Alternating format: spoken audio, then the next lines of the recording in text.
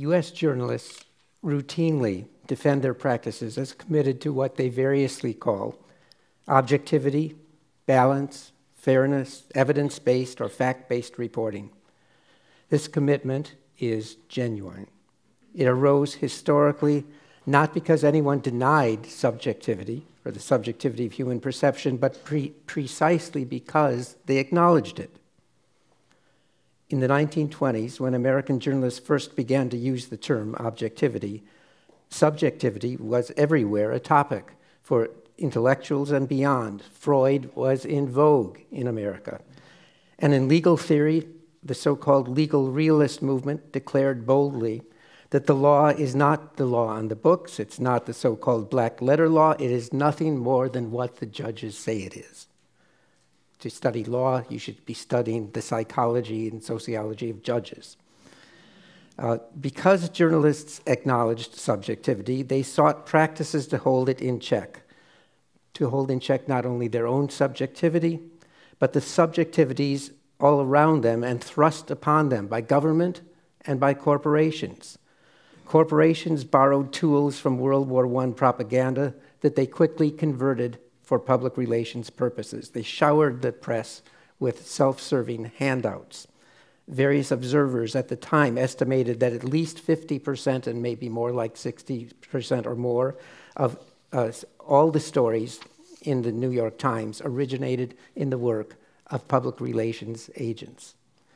A commitment to objectivity was not a denial of this, it was a response to it. Today, many observers inside and outside journalism are conducting a war against the ideal of objectivity.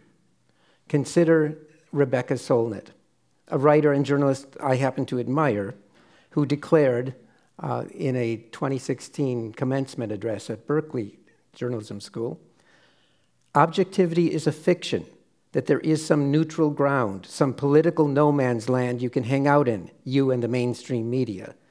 Even what you deem worthy to report and whom you quote is a political decision. There is no apolitical, no sidelines, no neutral ground. We're all engaged. Well, it's hard to deny that there is truth in this, elements of truth, but overall it seems to me superficial and incomplete. Yes, we all have our underlying subjectivities. But that's exactly why, in different ways, science, medicine, journalism have developed institutional practices for holding subjectivity in check. Now, whether I'm right or Rebecca Solnit is right, I don't think the battles over objectivity have been very productive. And I now believe that the problem as framed is based on a very partial appreciation of what values, in fact, in practice, actually guide American journalists. Objectivity does have some claim to priority, in part because it's the leading theme in the socialization of young journalists, both in journalism schools and on the job. People come to journalism very often because they want to express themselves. Fair enough. But becoming a journalist is not a free pass to say what you please. True, you do not need a license to write and publish news. You do not need specialized training. You can start a blog today if you want. And yet, journalism is closer today than it has ever been to being a contributor to a knowledge society. What is a knowledge society? Well, it was actually named that Daniel Bell considered for the title of his book that wound up as The Coming of Post-Industrial Society. But he was trying to name the world we entered into roughly after World War II, where the engine of society is less a factory and the assembly line, and more the research lab and the spirit of critical inquiry that breathes in and around it. I'm very glad to see that a journalist, and a most distinguished one, Linda Greenhouse, has served as president of the American Philosophical Society. I know there will be more celebration of her later in this meeting, and I'm sorry I won't be here for it on Saturday. But it is my pleasure to speak to you on what I think is an especially high occasion. I do not think there has been any prior moment in the history of American journalism in which journalism has been so ambitious and so integral to the production of knowledge and knowledge-centered social practices as it is today. Now, Linda Greenhouse reminded us in her, I think, perfectly titled book, a bit of a memoir, Just a Journalist. I don't know if I have the intonation exactly right, but it is to indicate that in the academic world, we've often looked down our noses at journalists, but the grounds for that condescension have been trembling for at least 50 years. Well-credentialed academics from Jill Lepore to Stephen Shapin to many likely seated in this room have claimed both the title of public intellectual and even, when they're willing to admit to it, the title of journalist. Linda Greenhouse, Just a Journalist. I think the next volume should be called Linda Greenhouse, Just a Journalist, You Bet. Too often, objectivity is presented as the unrivaled monarch of American journalism, both by its critics and its defenders. But other values matter to journalists and matter a lot. Reporters have not pledged to tell the truth, the whole truth, and nothing but the truth. Sometimes they withhold what they know to be true, and they do so for good cause.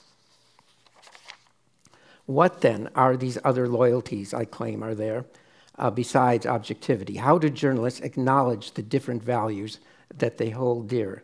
How do they reconcile contradictions among the values? I'm going to discuss three other values today. First, partnered with objectivity is the value of emotionally engaging an audience through storytelling. Second, there's a set of what, for lack of a better term, I will call civility values, honored widely and seriously as enclaves of exceptions to objectivity for the sake of minimizing the harm that journalism might do otherwise.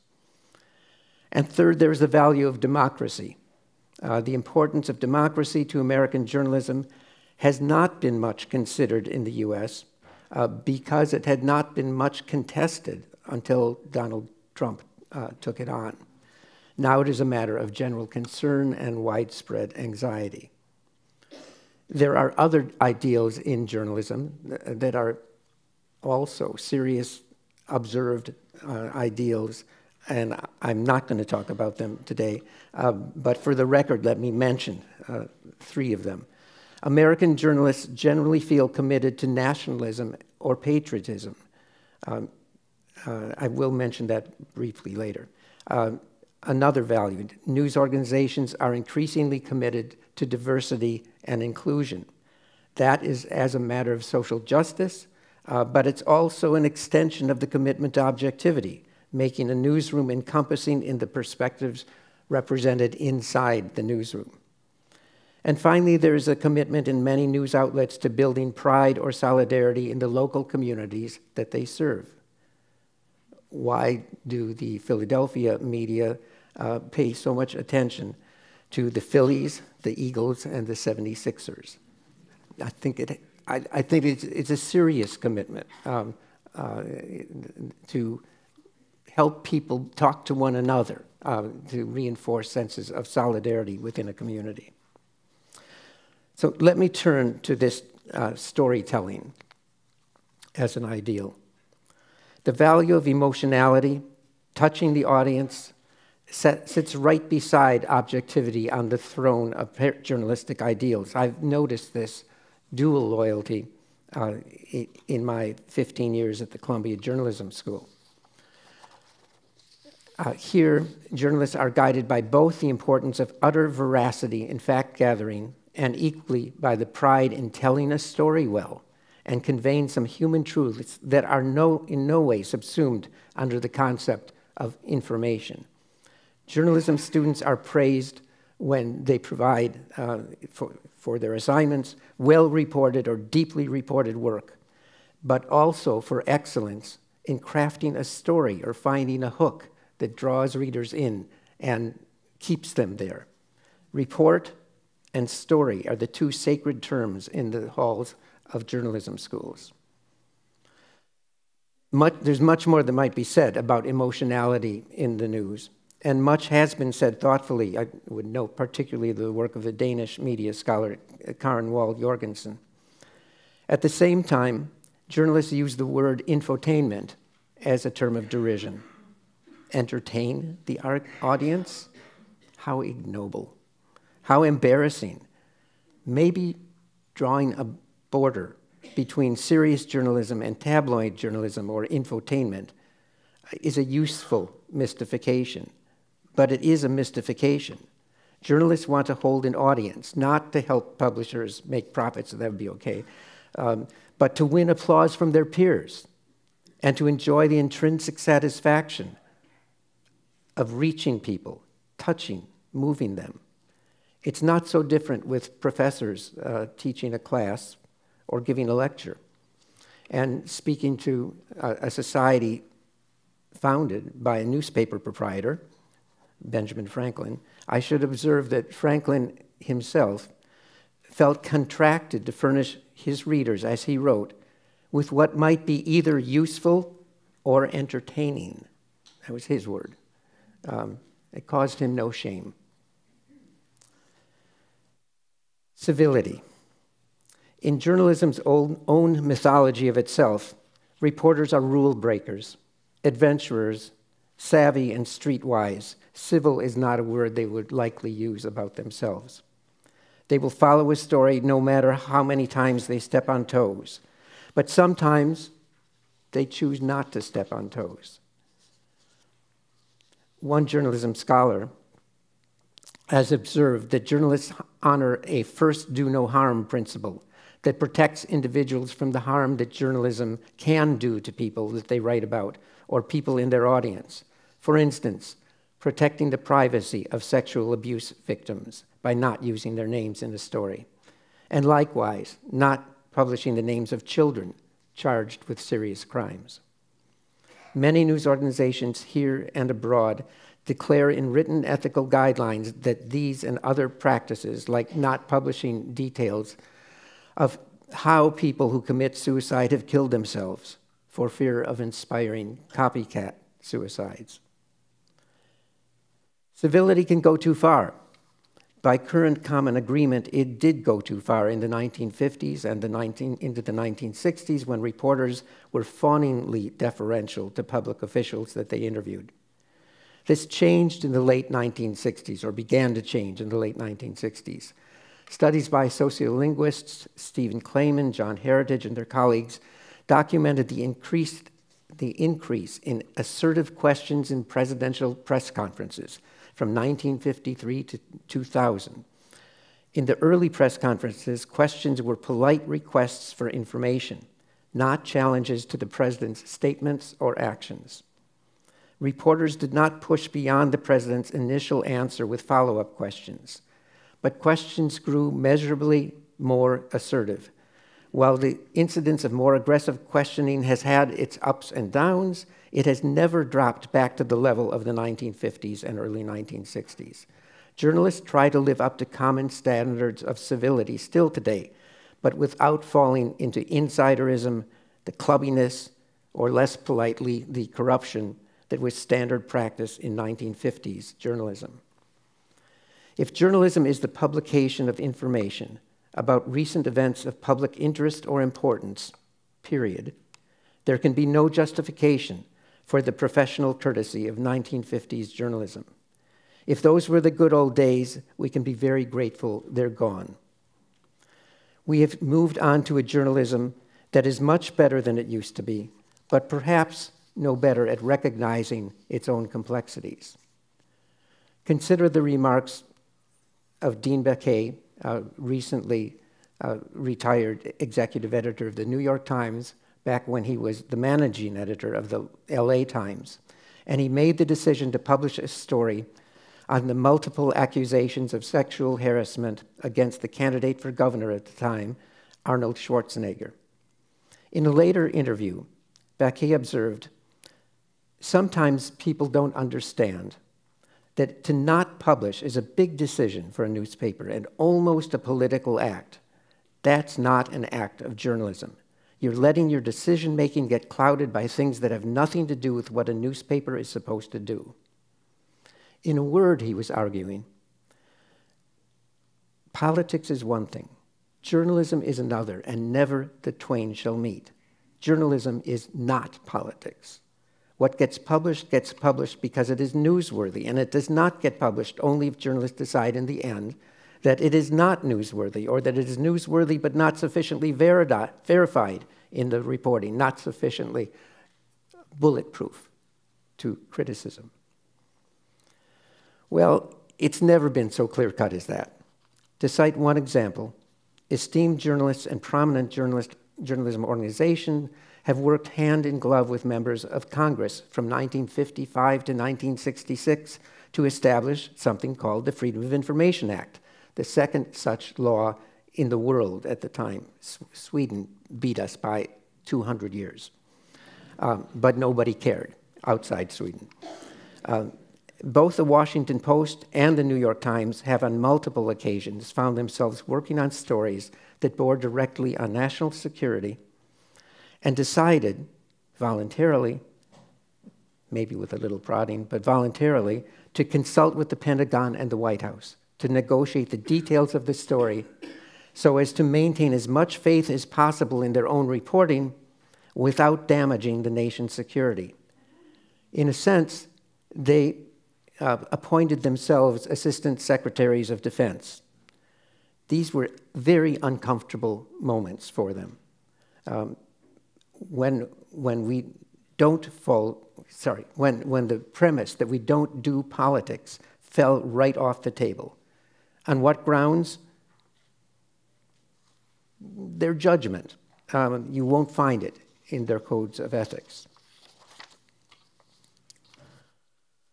Let me turn from civility or absences of civility to democracy. It's very much at issue today when the former President of the United States encourages people to believe with zero evidence that an election fairly conducted was in fact the result of a plot to steal the election. Should the news media pounce on Mr. Trump for seeking to undermine democracy itself? Well, U.S. journalism takes democracy seriously, although you don't find it mentioned in codes of ethics. What you can find are declarations that journalism is and should be a public service. A public service to what? It's not clear. Well, perhaps to democratic self-government, to the idea that democratic self-government helps protect liberty and justice and helps make an honest journalism possible. But what is democratic self-government?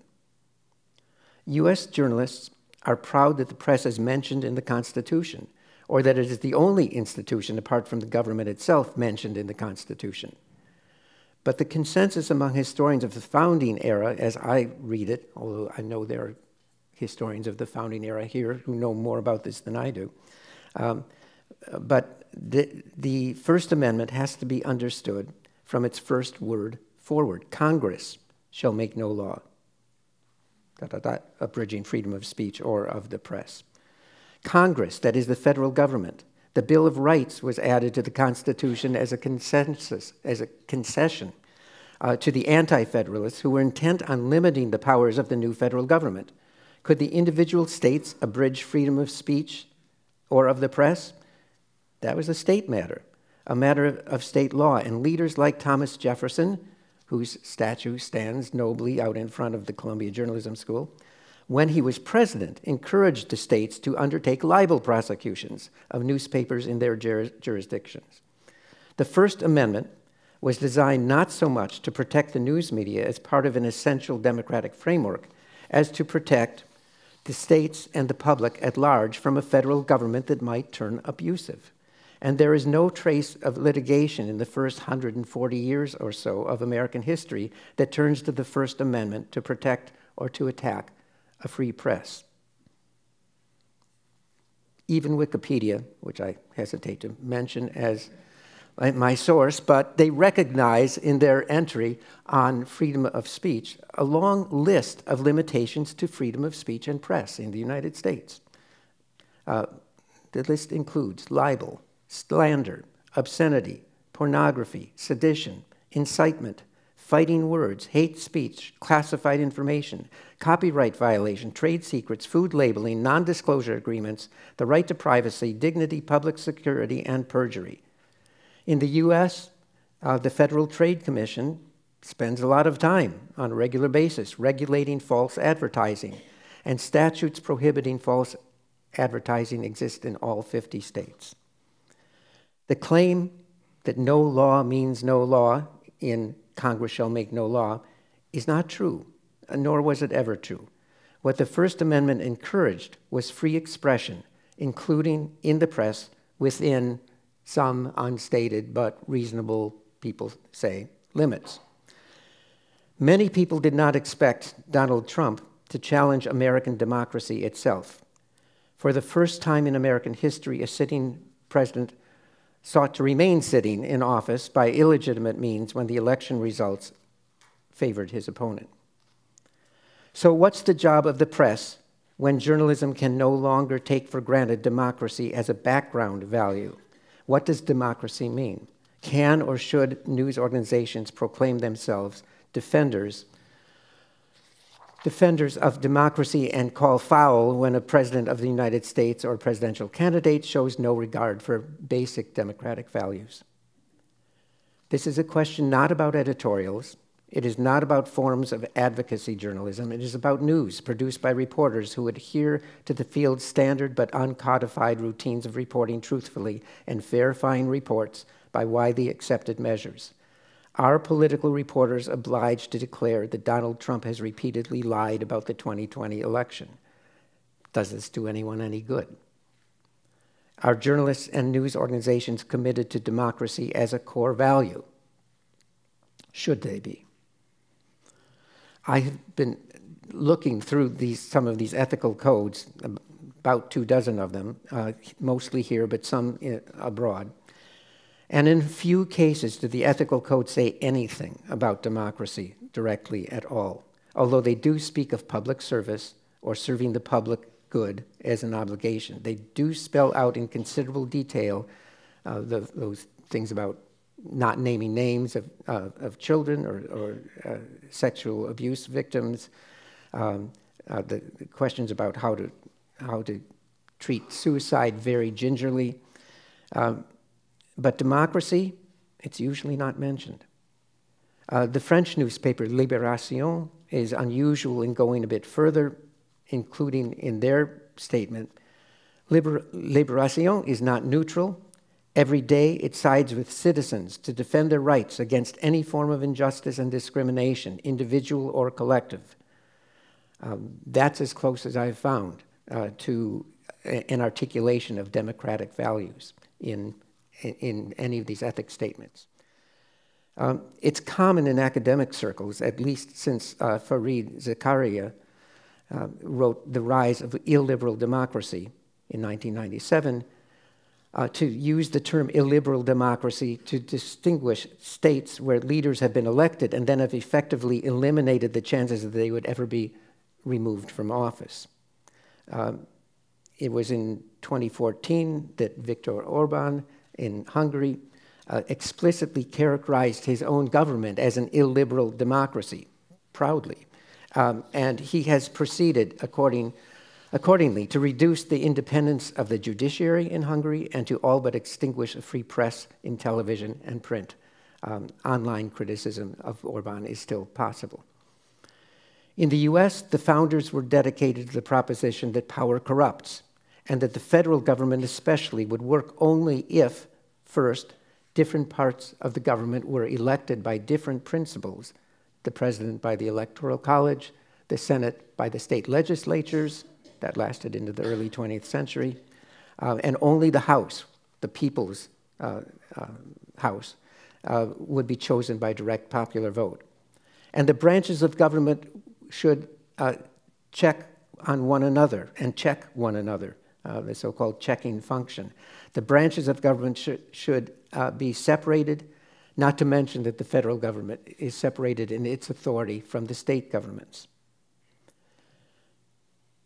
Let me come here quickly to a conclusion.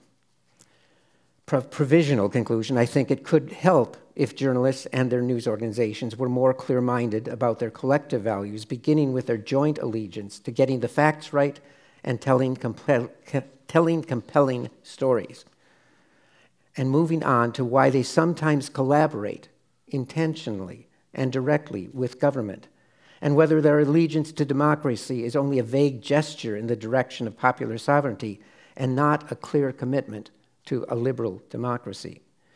Well, liberal is now a dirty word, so it's okay with me if we call it constitutional democracy, a commitment to a system of checks and balances based on the founders' fears that the people, which is to say the voters, which is to say property-owning white males, would sometimes vote scoundrels into office, even in the highest office in the land.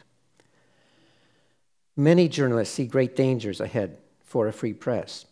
They've seen colleagues let go for economic reasons. They've seen growing economic pressures for news organizations to demand that their work be fast and superficial, more clicks, not more depth. They have seen the work of journalists around the world and in the US disparaged, and the personal privacy and physical safety of journalists increasingly placed at risk. But they also see developments with mixed outcomes. There are closer links to audiences, especially very engaged audiences who respond early and often to news reports. There are fewer foreign correspondents, but there are more local stringers. There is more analytical journalism, more investigative journalism. There is more available and easily accessed evidence, more global consciousness and global cooperation among news organizations than ever before, more transparency in government, even though there's more secrecy too, more opportunities for long-form journalism, more capacities of very small newsrooms to have very large influence. Journalists practice a much more enterprising journalism than they used to, with some absolutely remarkable outcomes. But I think their analysis of where journalism is going is probably, this is my judgment, more pessimistic than is warranted. At least in part because I don't think journalists understand very well where journalism has been before. I sometimes blame Teddy Roosevelt for that. He labeled a group of reporters who irritated him muckrakers.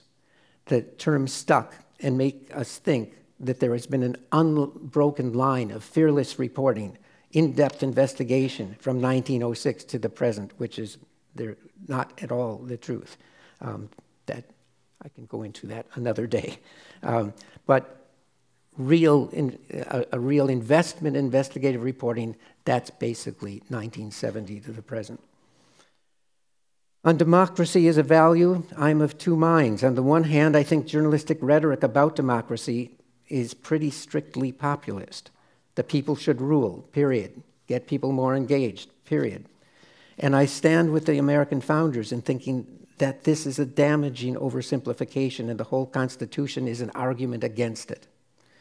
On the other hand, there's something to be said for vague hand-waving gestures toward democracy rather than precisely defined and amply footnoted elaboration of what makes democracy liberal or constitutional.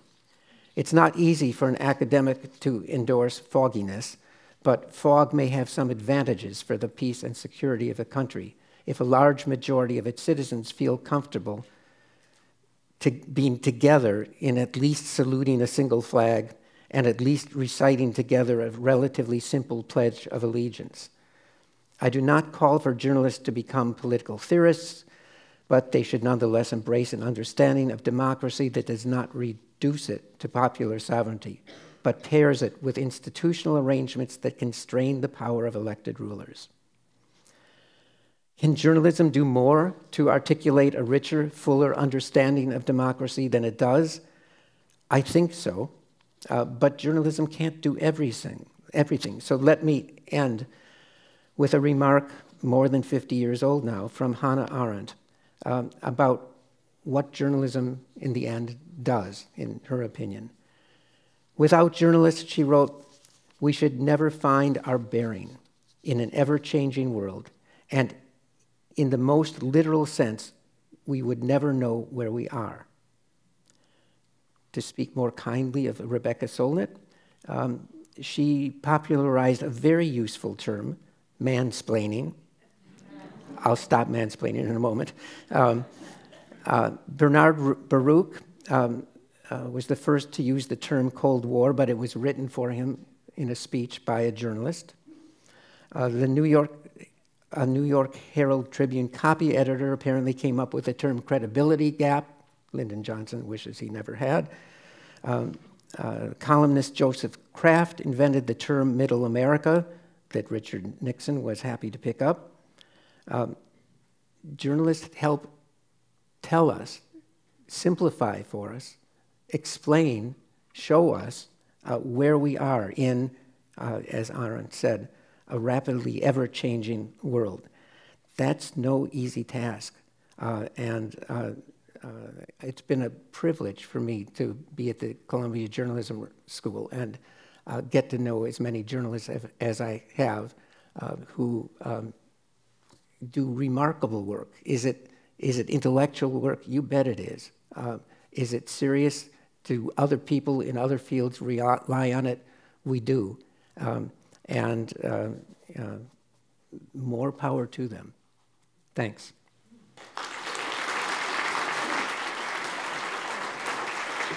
I think we're going to take questions. Some questions, okay. Thanks so much. I'm sure Michael will be happy to answer questions. Linda, would you like to start, or should I not put you in that? Ah, okay. Yeah, hi, Mark Thompson, New York and London. Well, firstly, thank you for your optimism, which is I happen to share, but we're a fairly small band in some ways. There's an awful lot of pessimism in journalism. I think I'm a former editor and journalist myself. Most of the editors I talked to today, including, by the way, I think Dean Baquet, would say that the objectivity wars changed somewhat in the later 20-teens. It's always been there throughout my decades in journalism as a theoretical argument, but it became somewhat more internal and visceral. It often had the character, has now got the character of being generational, pitting younger members of a newsroom against the editorial elite on the masthead and so forth. And often, although radicalization of politics might be one reason for that, often focused around values and the spotlight of culture wars on topics like diversity and, for example, the coverage of trans rights issues and so forth. And I guess my question is, have you noticed that kind of morphing of the character of the way objectivity is now debated inside newsrooms at the journalism school and more broadly? And has scholarship begun to look at what feels to me like a rather hotter period in the debate, just literally over the last 5-6 years? Thank you. It's 2004 column in the New York Times called "Is the New York Times a liberal newspaper?"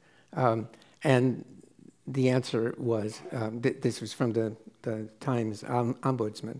The answer was, of course it is, and there were two reasons that he gave for of course it is.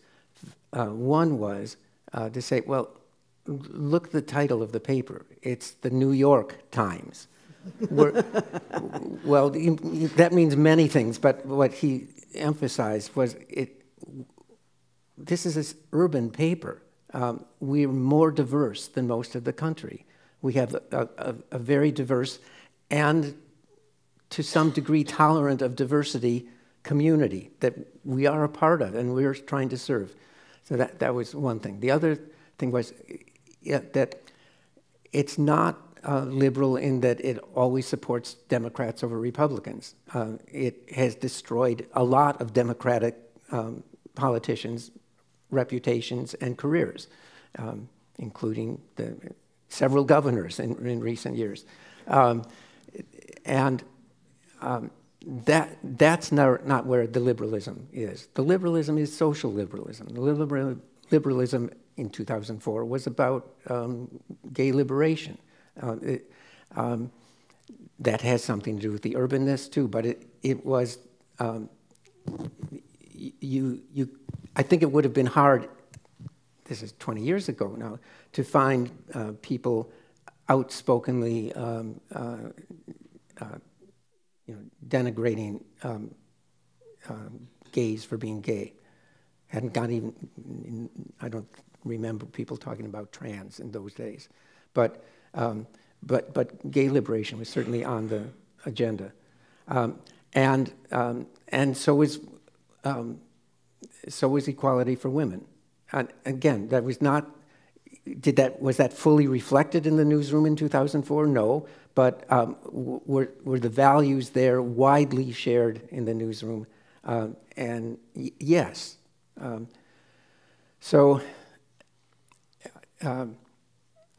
Is it different now? Yeah. What I'm essentially saying is that now people of good intentions and serious journalists argue fiercely with each other on this topic in a way which I think is different from 2004. It's become a very live and often angry debate, vituperative debate inside that newsroom. And by the way, 4 or 5 other newsrooms I know well are having the same experience on both sides of the Atlantic. Yeah, I don't know enough from inside the newsroom. That sounds right to me. One of my doctoral students is working on the topic now, but she's really into it. Others? Yes. Hi, thanks for that great talk, Howard Gardner from Cambridge. There's one thing you didn't talk about, I don't know deliberately or not, but that's you are a professor and there's a profession of journalism. Now, many, if not most journalists also do social media, they tweet, they appear in the media live, and I find that very difficult to square with a profession where you're supposed to be thoughtful and not simply react quickly and get involved in feverish debates. How do you think about that with reference to your students and more broadly, as Mark suggests, with what it means to be a professional journalist nowadays in a world where social media are so powerful? Thanks. Thank you, Howard.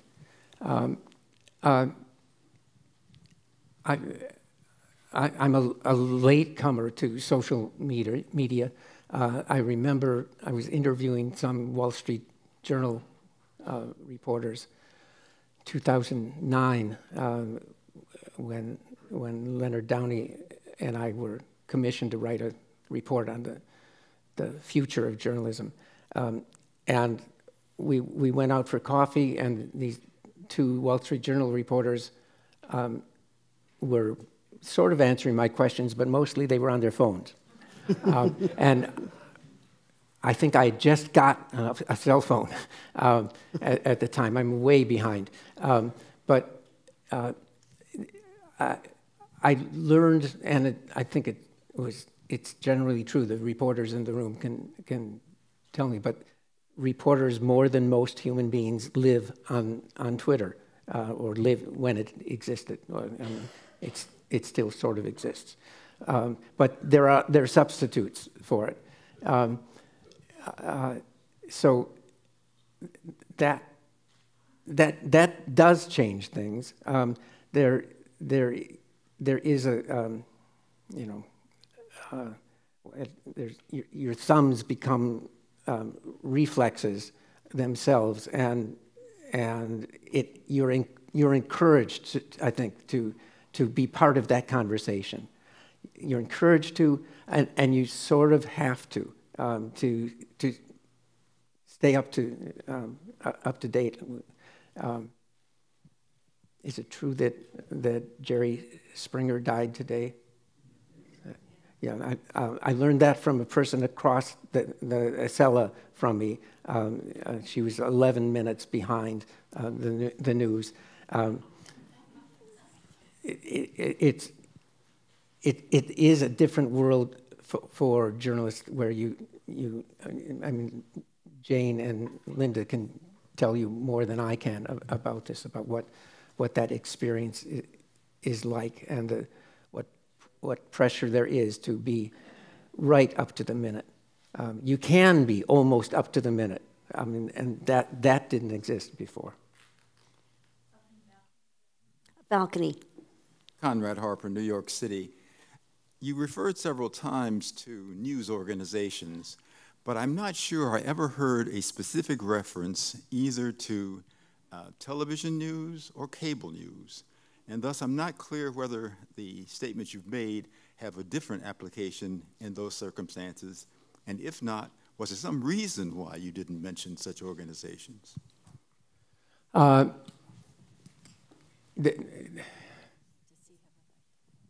No, there's no particular reason, except I am focused on it's slightly embarrassing to use this term, but print. I do read the New York Times online, but I get the New York Times in paper at my door every day. And you read it in a different way, or I read it in a different way. In part, I wind up, it's like browsing in the stacks in the library. You wind up seeing things that are important to you, that you didn't realize were important to you, that you wouldn't have attended to if it wasn't right next to the thing you really were focused on. And yeah, you could, from what I know from general observation and the literature on, academic literature on television, that, you know, a lot of this is similar for television, except more often television is getting, to this day, getting its news from newspapers.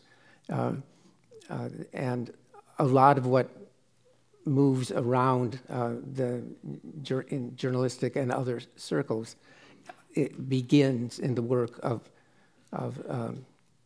newspapers, magazines. I mean, the New Yorker is a crucial piece of this. The Atlantic, others. They have the resources to, or they're willing to invest the resources in deep and long-lasting journalism. And there's an interesting study of metropolitan daily newspapers over the last 30, 40 years, studied by a now PhD, but former CBS foreign correspondent. And what she found was that they do more investigative reporting in 2010, whatever, I think that was the last data she had, than they had done in 1990 or 1980. Why more? You know, they're losing money. She also did some interviewing besides an analysis of the newspapers themselves. The editor said, what can we do that television can't do or doesn't do? Investigative work that will take weeks and months, sometimes longer. We'll invest in that. They can't do it. They can't compete with us there. I think we have one in the back. Oh, hi, Paula Sabloff, Santa Fe Institute. You spoke eloquently and importantly about democracy, but that not the connection between journalism and capitalism. I'm particularly concerned about sensationalism in the press and the fact that our former president gets more publicity than the most powerful person in the world today, namely President Biden. Thank you. I'll leave that stand. Thank you. Yes, in the middle. Robert Post in New Haven. I'd like to invite you, Michael, to say a few words about Tucker Carlson. So there's a journalist who seems quite successful when measured by compensation. He seems very successful in doing what in one of your early books you called getting the story, but he seems to flunk the objectivity test rather radically. So in most professions, qua professions, there are criteria of competence, and if you fall below competence, you're penalized. That would be true in law, that would be true in medicine, that would be true in architecture. But take the example of Tucker Carlson and journalism, and what does that say to the rest of us about the profession of journalism as a profession? Other professions, like law, you do have to be licensed for. You can be removed, lose your credentials at the bar. That's not true in journalism, clearly. And what does that say about the profession? It says that the profession, there are two pieces, at least, of being a profession. One is the sense of the participants that they have some moral obligations, that they're part of a culture that values certain kinds of behavior. The first do no harm principle is actually written down in the Associated Press handbook and such things, but there's nowhere there isn't any enforcement of it. The enforcement would be some kind of measures of public opinion. I mean, it seemed pretty obvious to some of us that Tucker Carlson was not a genuine journalist. He had the position to talk about the news in whatever damn way he pleased, thanks to Fox News. There were and there are people at Fox News who take facts seriously. He was not one of them, and they let that continue for an unbelievably long time. But that didn't matter at Fox News. So I don't know what more to tell you, but the constitutional commitment that's evolved over time to a free press makes the certification highly unlikely that we'll ever have something of that. Can journalism organizations do it themselves? They could do more than they have, but we don't have that system established. Thank you. Well, I think with that, let me thank Professor Schudson once more.